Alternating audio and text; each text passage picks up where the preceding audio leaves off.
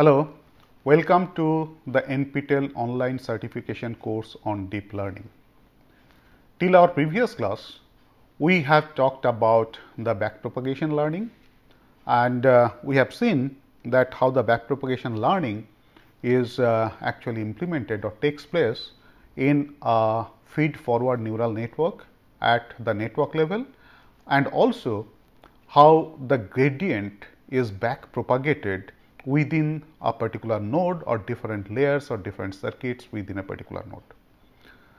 And as we said in the previous class, now onwards I will assume that you know backpropagation learning, and whenever the learning is discussed, I will simply refer that backpropagation learning algorithm is used. I will not go into details of the learning algorithm until and unless some details is essential. So, in today's discussion, we are going to start to discuss on autoencoders. So, today and subsequent few lectures, we will talk about undercomplete autoencoder. We will try to find out what is the relationship between an autoencoder and principal component analysis or PCA. Maybe I will discuss something about PCA for those of you who are not aware of this. We will talk about the other variants of the autoencoder, namely sparse autoencoder, denoising autoencoder, contractive autoencoder, and so on. And then we will also talk about convolution autoencoder, but not as a continuation of this series on autoencoders, but we will come back to convolution autoencoder after we discuss about convolution and convolution neural network. So, today what we are going to talk about the autoencoder and undercomplete autoencoder. Now, what is this autoencoder? As the name suggests, that autoencoder is nothing but an algorithm that codes itself or that encodes itself. So, you can say that autoencoder is an unsupervised learning algorithm, where the neural networks are subject to the task of representation learning. And what is this representation? The representation is nothing but how you code or how you encode the input data that is fed to the network. And learning this representation, learning this code is what is known as representation learning. And we say autoencoders are unsupervised learning because when you train an autoencoder for coding an input or for encoding an input, we don't use data which are labeled data, unlike in case of classification problems that we have discussed earlier. So, if you remember what we discussed in case of classification, that for training the network or for training of your classification algorithm, machine learning algorithm, we need a lot of training data. And what that set of training data tells you is that it tells you that what is the class belongingness of a particular training data. And it is only from that information of class belongingness I can compute the error. Because if my machine says that a training data, or if my machine infers that the training data belongs to some category, say 5, whereas the ground truth says that that particular training data belongs to category 1. So, there is a mismatch. My machine says it is category 5, whereas the ground truth is category 1. So, there is an error, and your learning algorithm, as we said using backpropagation, tries to minimize this error. That means, as the machine has interpreted to be 5, what modifications or what updations in the weight vectors we have to do, so that the machine really interprets this data to belong to category 1. So, those are the supervised learning algorithms, because the data that you use for training or learning are the labeled data. But in case of autoencoder, the data that we use are not labeled data. However, we still have backpropagation algorithm because we want that whichever way the machine represents or the autoencoder represents the input data, from that representation, it should be possible that we should be able to reconstruct the input data. That means I have to find out that after encoding, whether the encoded data can be reconstructed. So, if for encoding I call it a forward encoding algorithm, so some mapping function f that gives me the encoded data, then another mapping function g should be able to convert or transform that encoded data to my original input. And for learning, what you do is you compare the original input and this reconstructed input and try to minimize the error between these two. So, this autoencoder, as we said, that it is an unsupervised learning, and the task of the neural network in this case is to go for representation learning or try to encode or learn how to encode or how to code the input data. And in order to do this, what you do is you introduce a bottleneck in the network, because as we said that our learning algorithm will be that I have an input, I have some coding in between, then I have a reconstructed output, and I want that the reconstructed output should be similar to the input or they should be identical if possible.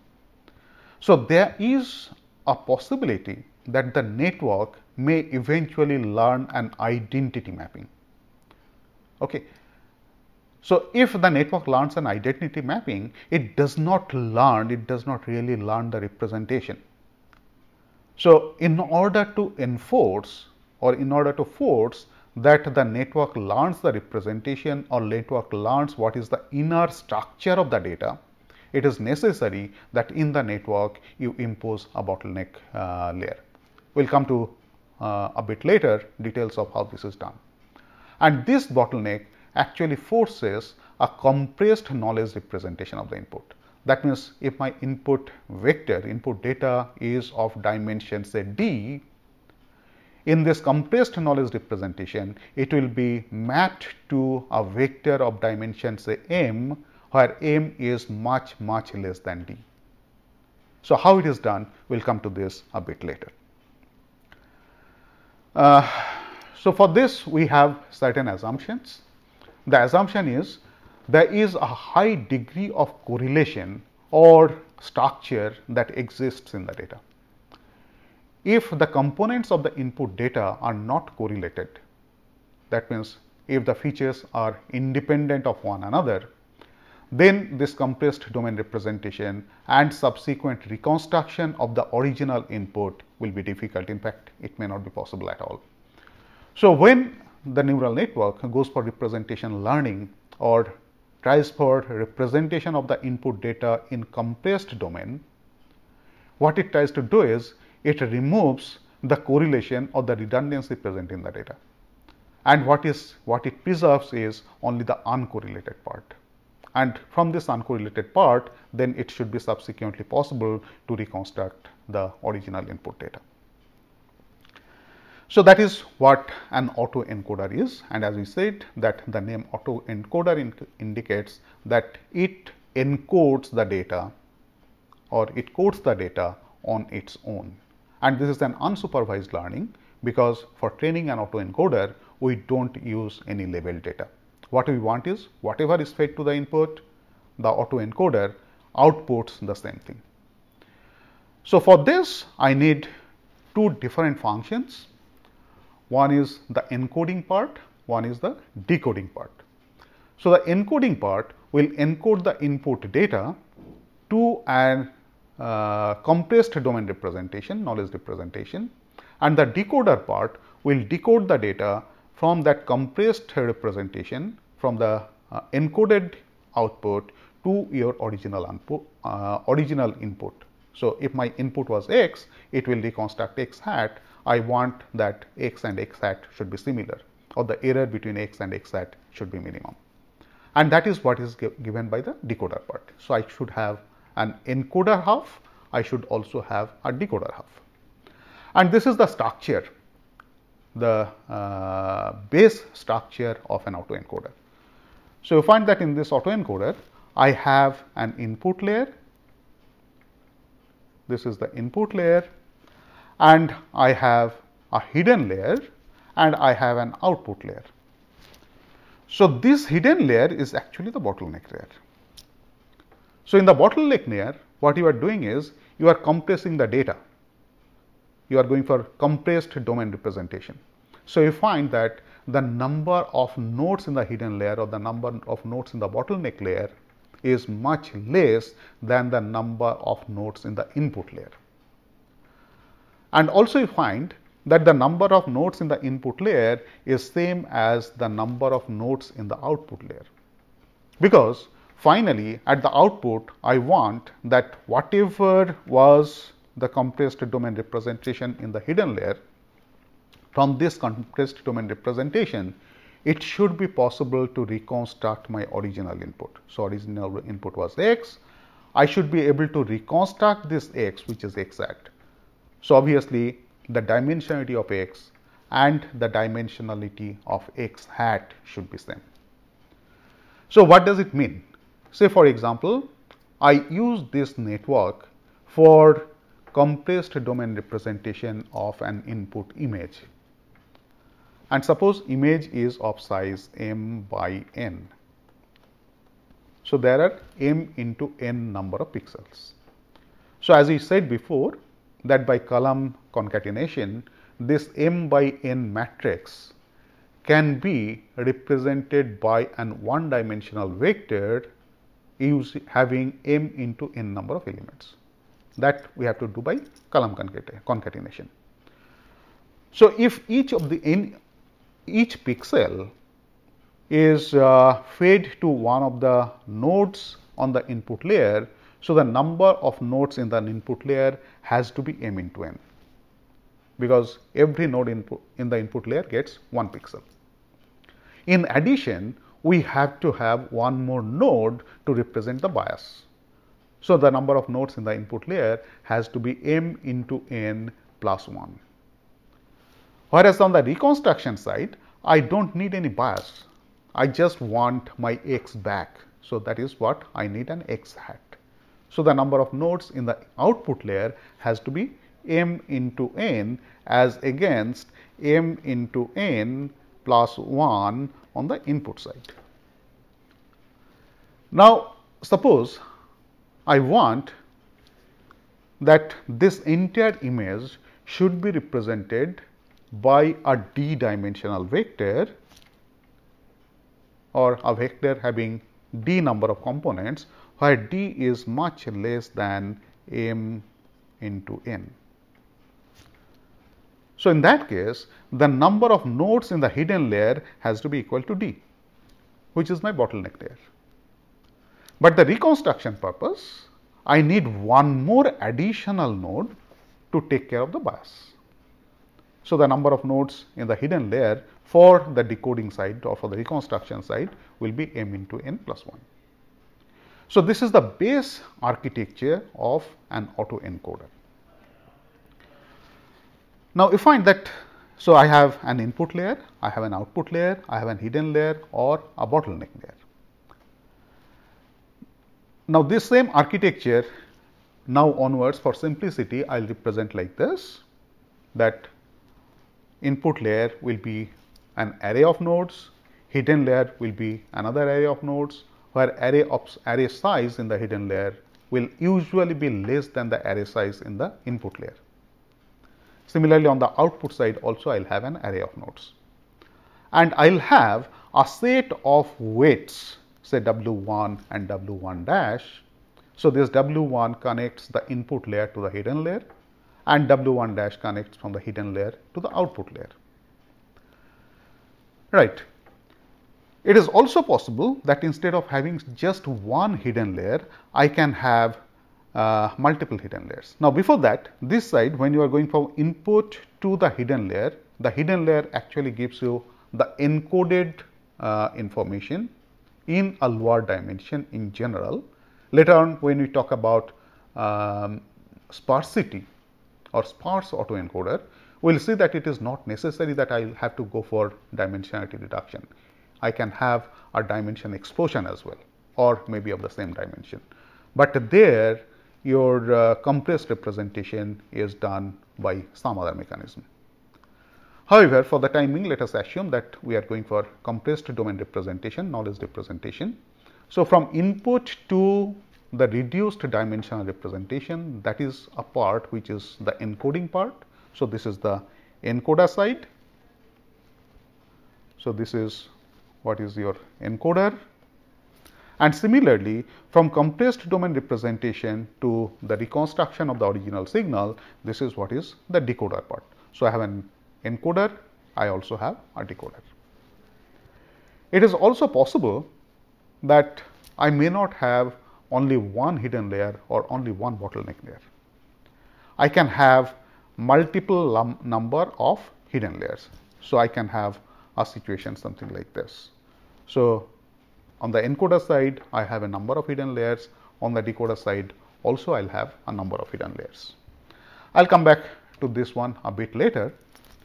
Now, in this case, as we said that when I have an autoencoder, what I have is I have input data and output of the autoencoder is also a data, and I want that the output should be a faithful reconstruction of the input. And while doing so, the information passes through the bottleneck layer, where in the bottleneck layer I have a compressed domain representation or coded version of the input data. Now, my expectation from such an autoencoder is twofold. Firstly, I want that the autoencoder should be sensitive enough to the input for accurate reconstruction, because what we said is my reconstructed vector x hat should be as close as possible to input x. So, that means my autoencoder should be able to accurately reconstruct my input signal. So, that is what is it is sensitive enough to input for accurate reconstruction. Now, if accurate reconstruction is my aim, not the representation, then an identity function is sufficient. So, it might be possible that autoencoder simply learns the identity function. So, if it simply learns the identity mapping, it will always reconstruct your output faithfully as the input. But that is not our aim. Our aim is actually what is happening at the bottleneck layer. That is how the input data is represented in the compressed domain. That is what is my interest. And this encoded data will be useful for some later applications, because I have the original. If my reconstruction is the only aim, why do I need it? I have the original. Why do I have to go to the bottleneck and then a reconstruction? So, the other expectation from an autoencoder is it should be insensitive enough that it does not memorize or overfit the training data. That means it does not learn the identity function. So, I have two conflicting requirements or two conflicting expectations from an autoencoder, that it should be sensitive and at the same time it should not be sensitive enough.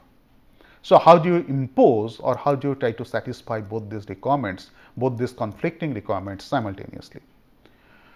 So, that is actually done by designing your loss function, which takes care of both of them. And this loss function, as we said, that the loss function will be used for back propagation learning algorithm when you train the autoencoder. So, the loss function in this case will be given by this loss function will have two components. One is Lx x hat, which is the error between the input x and the reconstructed x hat. So, if I want to minimize this, so minimization of this, the error takes care of this, that the autoencoder is sensitive for faithful reconstruction of the input.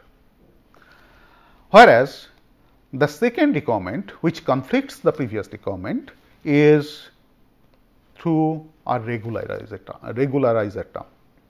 So, in the loss function, you have an error function between x and x hat, and you also have a regularizer term.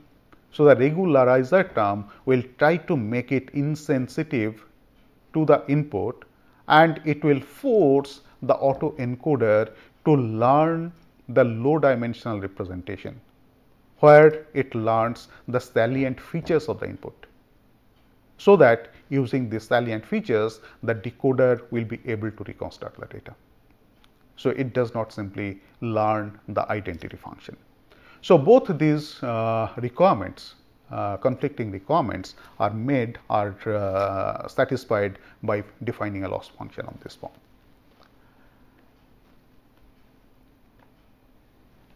So, this is what I said, that the way a variant of the autoencoder, which is known as under complete autoencoder, takes care of the regularization is by introducing restriction on the number of nodes in the hidden layer or the bottleneck layer. So, as we said, usually number of nodes in the bottleneck layer or the hidden layer is much less than the number of nodes in the input layer, or similarly the number of nodes in the output layer. So, in such cases, the network is made insensitive to the input by restricted number of nodes in the hidden layer. And when I have an architecture of this form, this is what is known as an under complete autoencoder architecture. And for training such an autoencoder, you simply minimize the loss function, which is given by L x x hat, which is half of x minus x hat, take the L2 norm of that, and sum of this over all the training vectors. Okay. And you find that here, as we said, that this is an unsupervised learning, because I don't need to have a knowledge of the class belongingness of the input vector x. What I simply only need is that the x and x hat should be similar, that is, x hat should be a faithful reconstruction of my input x. So, this is what is my under complete autoencoder. Now, as we said before, that it is not necessary that the autoencoder have to have only one hidden layer or the bottleneck layer. I can have an stacked autoencoder where a number of hidden layers are stacked one after another. So, this diagram shows that I have a stacked autoencoder where obviously x is fed to the input layer. I have the first hidden layer in the autoencoder on the encoding side. The connection weights between the input layer and the first hidden layer, autoencoder layer, is given by the weight vectors or weight matrix W1. Then I have the second hidden layer, and in this case the second hidden layer happens to be the bottleneck layer. And the connection weights between the first autoencoding layer to the second hidden layer, the second autoencoding layer, is the set of connection weights W. So, this completes my encoding part. Then on the decoder side, from the encoded data, it goes to the first hidden layer on the decoding side, and the connection weights from this to this is given by W2 dash, and similarly from this hidden layer to the output layer, the connection weight is given by W1 dash. And what I simply want is that the x hat should be a faithful reconstruction of x, that is the input data. And for that, the loss function that we have to minimize is the L2 norm between x and x hat. And this has to be summed over all the training data, and you minimize this L2 norm using backpropagation learning algorithm. And while this is minimized, you find that these weights W1, W2, similarly W2 dash and W1 dash, they will be modified, they will be updated until and unless the L2 norm or the error between x and x hat is 0, or it is within an acceptable limit. At that point, we say that my autoencoder is properly trained. Now, what you do after the autoencoder is properly trained? I said earlier that reconstruction is not my aim. I want to reconstruct the input data from the encoded data just to ensure that my encoding is proper. That is, whatever is my encoded data, from the encoded data I should be able to reconstruct my input data, which ensures that in the process of encoding I have not lost any information. But this decoding part or the reconstruction part is not the one that I am interested in. What I am interested in is simply this encoding part. My interest is up to this. So, for subsequent applications, if I want to apply this even for classification purpose, what I can do is, after this autoencoder is trained, that means my encoding part is proper, I can simply forget about this part of the network. You simply cut it off, you feed your input, I have the encoded output, and feed this encoded output to your other application modules. This is what is my aim. My aim is not the decoding. Decoding is only a help to ensure that my encoder is working properly. So, this is what the autoencoder will do, and for this again we said that what we want is that autoencoder will be trained using the backpropagation learning, and during this backpropagation learning we will make use of the errors or the gradient of the error that you get at the output layer between the input and the reconstructed output, and based on that you modify all the connection weights so that your encoder is properly trained. So, we will stop here today. We will continue with our discussions on autoencoders in subsequent lectures. Thank you.